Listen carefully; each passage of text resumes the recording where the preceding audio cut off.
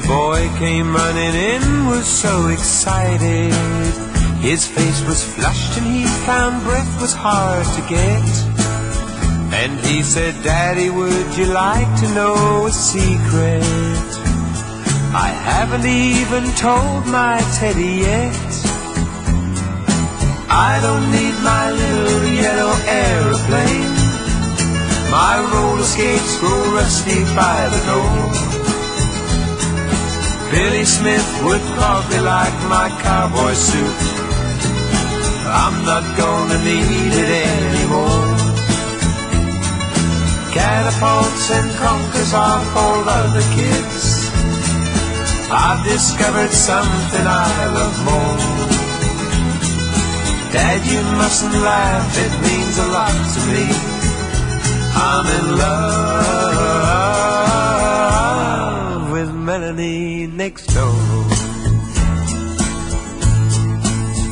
It sounded funny, but I didn't want to hurt him.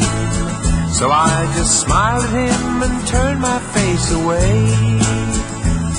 But every now and then as he got older, he'd catch hold of my sleeve and he would say, "I don't need my little yellow aeroplane. My roller skates grow rusty by the door. Billy Smith would probably like my cowboy suit. I'm not gonna need it anymore. Catapults and conkers are for other kids. I've discovered something I love more. Dad, you mustn't laugh, it means a lot to me. I'm in love with Melanie next door." The day arrived and everybody was invited. The bride looked lovely standing there with her young man. And later on at the reception it was speech time. And with voice that faltered slightly he began, "I don't need my little yellow aeroplane. My roller skates grow rusty by the door.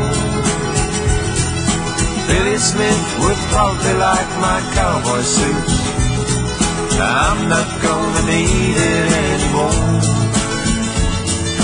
Catapults and conkers are for other kids.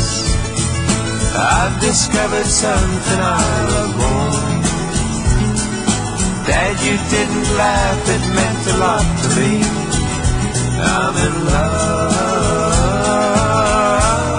with Melanie next door."